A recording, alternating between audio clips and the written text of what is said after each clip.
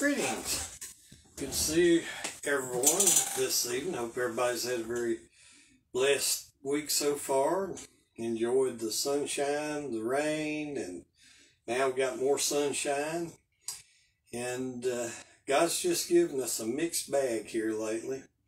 But the main thing is God is good. He knows what He's doing. And He just has everything laid out for us if we can just learn to follow in the steps that He's appointed.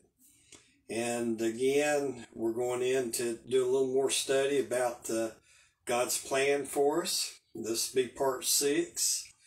And so if you got your Bible, let's go to the 2nd chapter of Ephesians. We're going to pick up where we left off last week. And I want to pick up back on, because we did verse 6 last week. I want to pick it back up. And it says, and have raised us up together and made us sit together in heavenly places in Christ Jesus.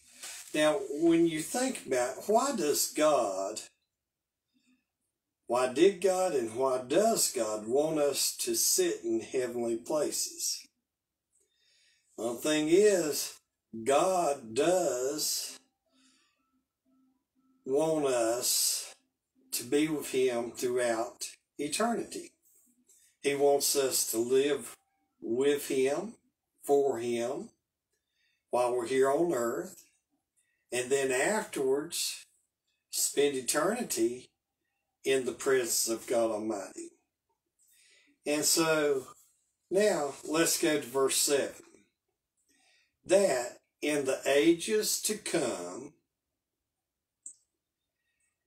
He might show the exceeding riches of His grace in His kindness toward us through Christ Jesus.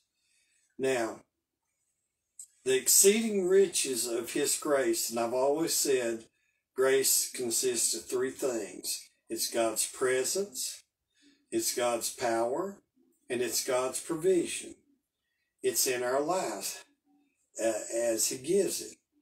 And it begins the moment that you accept Jesus Christ as your Lord and Savior. God cannot share eternity with us if we're not with Him. In other words, if we don't accept Jesus Christ, we can't expect to spend eternity in heaven. And not only does God have a plan for our lives here on earth, but God's also got a plan once we get to heaven. Now, I've studied, and I don't want to get into it, but it's just like in heaven. There is different levels. It's not just like you'll just do whatever you want to do. No, there will be a structure in heaven, and with Jesus Christ being the head of it. And, I've always looked at it once I started studying about heaven, is that I'd rather be a servant here than to be a servant there. And so that's why do what you can here to build your rewards up so that when you get to heaven, your rewards will help position you in a higher standard than just barely getting in. There's going to be a lot of people that just barely get in. They're going to find out that, man, I didn't realize that it was more to it than just getting into heaven. Now, just think of it like this. If God has a plan for our lives here on earth, and not only here, but a plan also of having in eternity, also, once we're born again, He has a plan throughout eternity for us. And but the thing I'm trying to get at, I guess, is often we find ourselves in the middle of a mess, whether it be sicknesses, finances, uh, personal problems, whatever it may be. And God has made a way for us to get through those things. And just as He's made a way for us to get through them here, it's His grace that gets us through. It's His presence. It's His provision.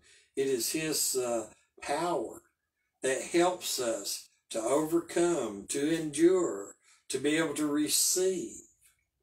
And that's why you may be facing a hard time right now. And I know of many friends, close friends and family that are going through some very difficult times. And a lot of times there don't seem like there's no way out. It just sounds like it's all bad news. But yet God has a plan for you to help get you out of the mess, because He's already setting a place set for you in heaven and in eternity. If your future is secure, surely isn't our present secure also? I remember Pastor Rod Parsley of World Harvest Mountain of Columbus, Ohio, and he talked about one time when his son was born, and autistic, and he struggled, and Rod believing in healings, miracles, stuff like that, and it tested his faith. And I remember him talking about reading, as he's doing Bible study, reading Psalms 23 verse 6. And as I was last night preparing for tonight's study, that Psalms came over in my mind. So I wrote it down. David said, surely, goodness and mercy shall follow me all the days of my life, and I will dwell in the house of the Lord forever. David understood the difficulties that he went through, that God was with him. And not only was God with him, he understood that God had a plan. And sometimes it can be confusing. We don't understand, why is this all happening to me? Sometimes people get thinking it's sort of like Murphy's Law. If anything can go wrong, it will go wrong. And yet David, for umpteen years, lived in the cave, lived on the edge with the enemy and everything, trying just to survive, even though he had been anointed to be king at a young age. And he found that God was faithful. God kept him safe. God protected him. God used him in a mighty way. And he went through some very difficult trials and tests. And he wasn't perfect. He messed up a time or two. Or more than that. We know of him, Bathsheba, and the way that he did Bathsheba's husband Uriah. And yet God still used David. And no doubt David will spend eternity in heaven, may be one of the praise leaders up in heaven, because David knew how to praise God. He knew that the same God that helped him to get through being chased by King Saul and by the other enemies was the same God that was going to help him into eternal life. This verse also tells us something else. that there's more grace waiting for us in heaven than we've ever had in life. There is grace and more grace available in this life. So let's go to the next verse. In verse 8, for by grace are you saved through faith, and that not of yourselves, it is the gift of God. Now, with that said, James chapter 4 verse 6 says, but he giveth more grace, wherefore he saith, God resisteth the proud, but giveth grace to the humble. God has a vault or a storehouse full of grace that we can't even imagine. There is so much grace to last through all ages to come. God's grace is inexhaustible. If we could get that in our head. We struggle. The disciples, well, Lord, how many times should we forgive somebody? 7 times? Jesus said, no, 7 times 70. Instead of 7 times, 490 times. Oh, one day. Why? Because God's grace, God's mercy. And it's a gift of God. Now, with that said, when we read our common English, and Lord knows that English has never been my good subject. I struggled with it in school. And even today I struggle with it. So when I come across words or sentences, I have to really do some digging to try and get the whole meaning out of it. And as I was reading last night, just like verse 8, for by grace are you saved through faith, and that not of yourself, it is a gift of God, not of works, lest any man should boast. Well, the Greek language is unique, that it has different tenses. When we were doing our studying Revelation and everything, I got a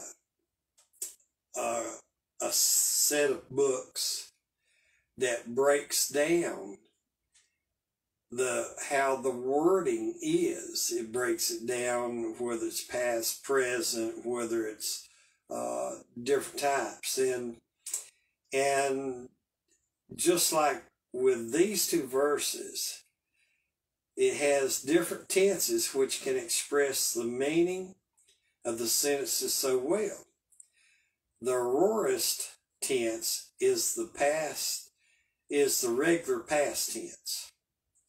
The imperfect tense means that the action happened in the past again and again, a number of times at different intervals. The word saved in verse 8 is in perfect tense, which combines the past aorist and the present tense into one tense.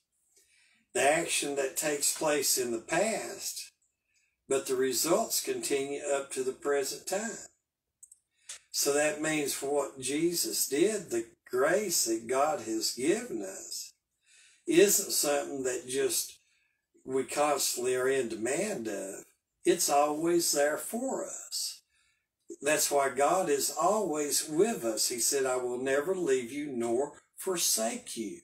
I'll be with you unto the ends of the world. And, grace and faith. Say, this is grace, this is faith. They fit together. You can't receive grace unless you apply faith. And when you apply faith, you get a hold of grace. And you understand the presence of God, the provisions of God, the power of God in your life. And God's grace, as it said there, grace, for by grace are you saved through faith. Well, we receive grace through faith. Grace is God reaching out to us. Faith is our means of reaching out to Him. And when we reach out to God, His grace reaches us. And it's then, for by grace are you saved through faith. And that not of yourself, it is a gift of God. Now, right here was something that we typically, we would say, and that not of yourself, it is a gift of God. We would say, well, he's talking about grace. But he wasn't talking about grace. He was talking about faith. Do you remember? The Bible tells us that God has given every man the measure of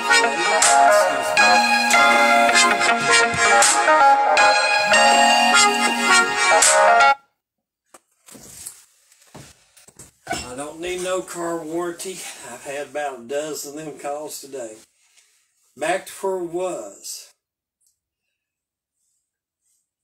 God, His Word tells us in the New Testament that God has given every man the measure of faith.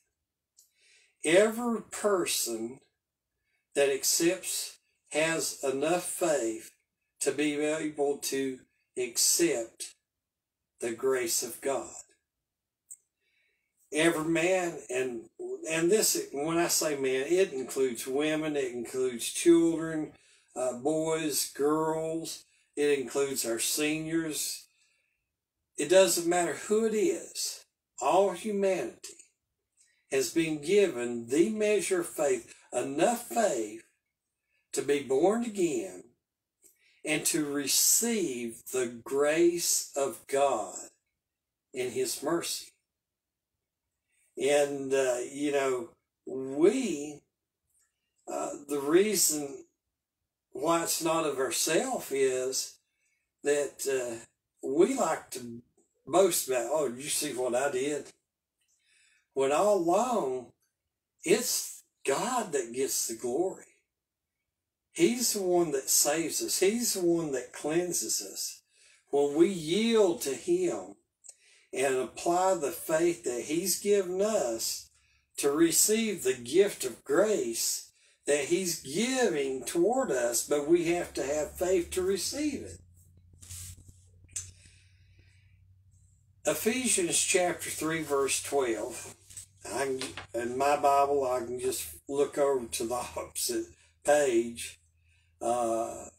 It says, in whom, well, let's pick up 11. According to the eternal purpose which He purposed or proposed in Christ Jesus our Lord, in whom we have boldness and access with confidence by the faith of Him. By the faith of Him. Who's Him? Jesus. We have the confidence, the boldness to be able to go to God. If you read in, in Hebrew, let us therefore come boldly to the throne of God, grace, and obtain mercy and find grace in a time of need. So it's something that it's God's given us, but we have to apply faith to receive it. And once we do, then it will help us. It may be our healing. It may be our finances. It may be our marriage. It may be, our work. I mean, it can be a lot of different things. People go through all types of trials and hardships, and yet when they find grace and they apply the faith that God has given them through Christ Jesus, they'll find that they'll overcome. They can receive when the doctor says, well, there's nothing else we can do for you. Just a matter of time. That's just like when you go back to Hezekiah. And God sent Isaiah to tell Hezekiah to get his house in order. Hezekiah was king because he was going to die. Well, if God says you're going to die, guess what? You're going to die. And so Isaiah went and told Hezekiah, get your house in order. God says you're going to die. And so Isaiah heads back, going back to the other part of the city where he lived. And Hezekiah, he turned over. It says he rolled over in his bed and started praying and said, God, haven't I done what you've asked me to do? Haven't I tried my best to do what you want me to do, to be what you want me to be? And before Isaiah got back to his home, God told me, he said, you turn around, you go back, and you tell Hezekiah that he has 15 more years. 15 more years. Now, no doubt that sort of just bumfuzzled Isaiah thinking, God, you just told me to go tell me he's dying. Now you're going to tell me he's got 15 more years? Make up your mind, Lord. He's making me look like a fool. But Isaiah turned around, he went back and he told Hezekiah, and Hezekiah lived another 15 years. What may look like it's over with, it's not with God. When we put our faith that God's given us, and we grab that grace that God has extended to us, there isn't no sickness, there isn't no problem that God can't help us through. And we'll give him honor and glory. Because you probably know as well as I do, when the doctors say we can't do no more, and then you show up and they run tests and you get a clean bill of health and there is no sickness, they have to admit something happened. And that's when our opportunity is the grace of God happened. That I got into the Word of God. And as I got into the Word of God, my faith level started rising up. And when my faith level started rising up, I connected with the grace of God. And when the grace of God connected with my faith, the power of God inside of me that has me seated in heavenly places brought provision into my body so that health would be restored, sickness would have to leave. Or if it was his poverty, God give me the wisdom and the knowledge of how to receive the blessings and walk in the blessings of God. So that's why we have to look at it. For by grace are you saved through faith, and that faith is not of ourselves. It is a gift of God. And it's in whom we have boldness and access with confidence by the faith of him. By the faith of who? Jesus. Paul was letting us know that we don't have the means or the ability to become born again, to enter into the kingdom of heaven. That is why God made it a gift to humanity to be able to receive it. You know, somebody may one day come up to you and say, you know that car you always been wanting? Or that house you've always been wanting? Well, here's the keys to it. And enjoy it. And you're thinking, well, how can I afford it? It's done been paid for. See, Jesus has he has done paid our sin debt. And so much more if we learn to access with confidence by the faith of Him. Jesus, when He asked His disciples, what you got to feed the 5,000 or the 4,000? Are men, not counting the women and children. He never said, go take up a collection and go to the stores and buy all you can to feed them. Now He said, what have you got? And they brought, most time, is a few loaves of bread and a few small fishes. And Jesus thanked God. He broke the bread and the fish, and they fed thousands of people with a kid's Happy Meal. That's God's grace. Power, provision, whatever you have need of, His presence. And that's why faith isn't just receiving forgiveness of sin and eternity, but it's also receiving anything else of God that He has for us. Healing, finances, freedom from worry and oppression, all are available for deliverance through faith in God that gives us faith to be able to receive the grace which brings deliverance. Faith is a wonderful tool when it's used right. And since everything comes from God, then He gets all the honor and glory. It's not to us, but it's to Him.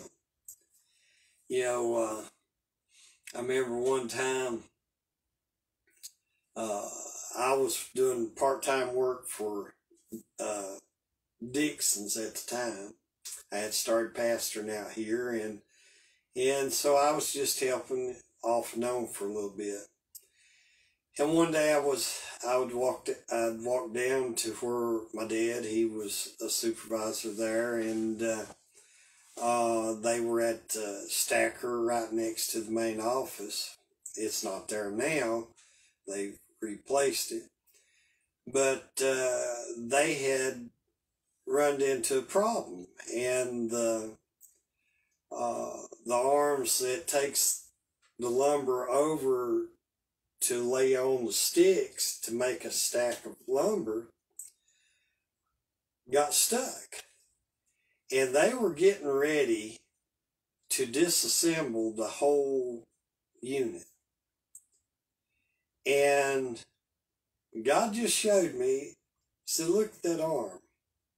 And I looked at the arm, and what I seen was that it had extended too far out, and it let the upper part drop down and catch the lip of the lower arm and wouldn't let it retract. And I said something to one of the maintenance guys back in, and I said, can I show you something? And he said, yeah. I said, you got a pry bar? He said, yeah. I said, have it. And I just stuck it up there and popped, and the arms went back. And they were glad because that was going to be a major job. It's going to be probably shut down for several days.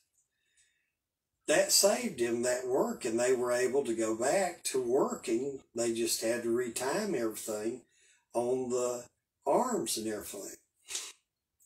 And I remember I made a comment.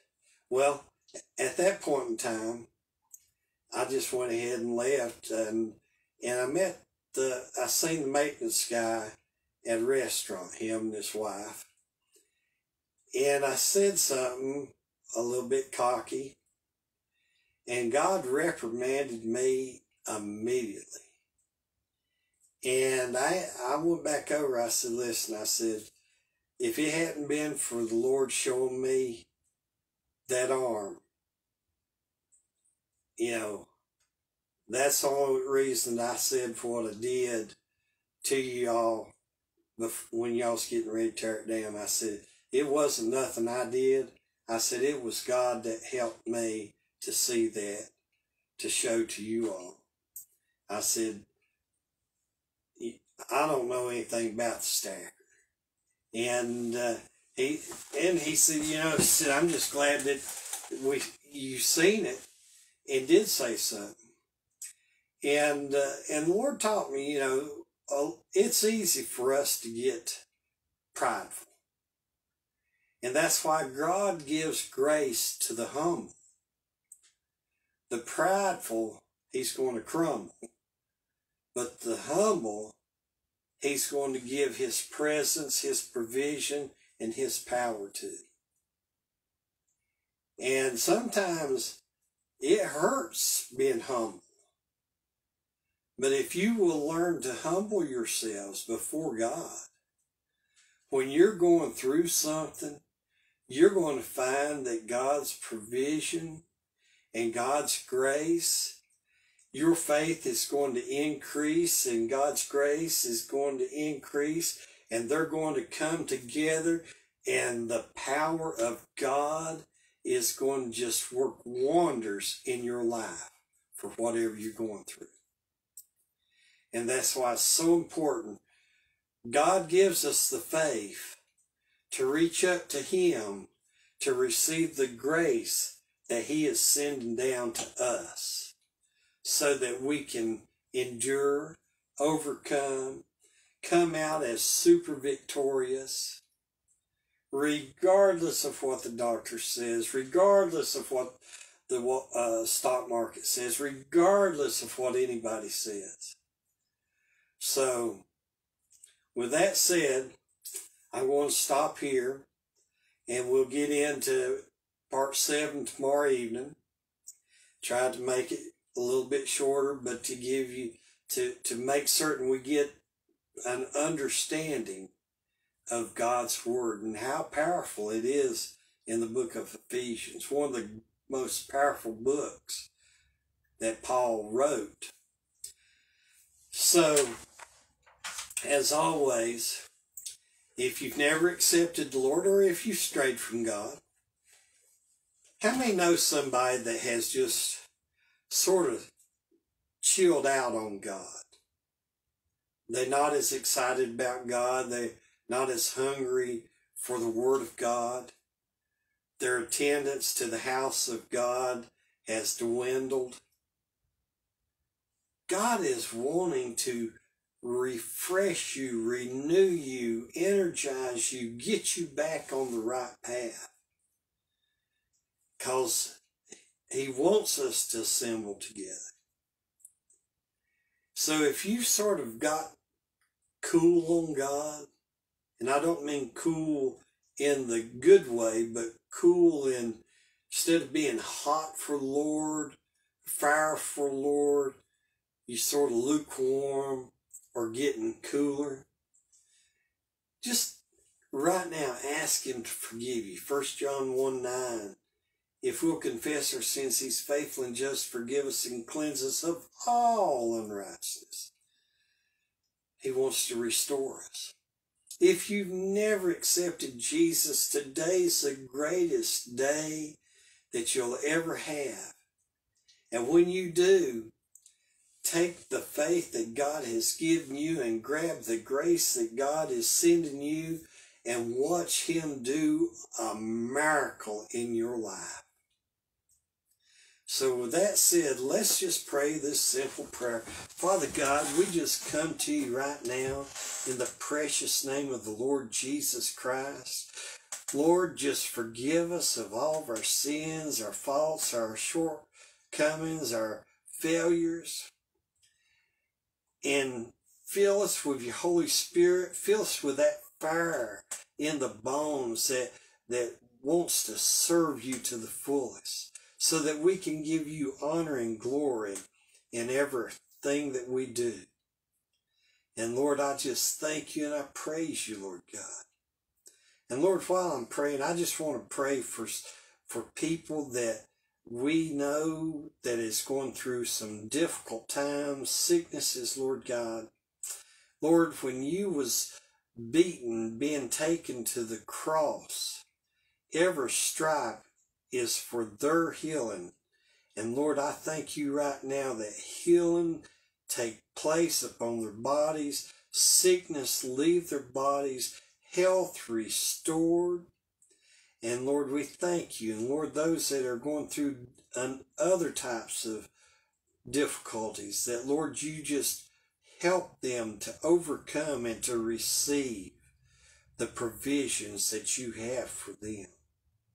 And so, Lord, keep them safe, keep them sound, use them for your honor and glory.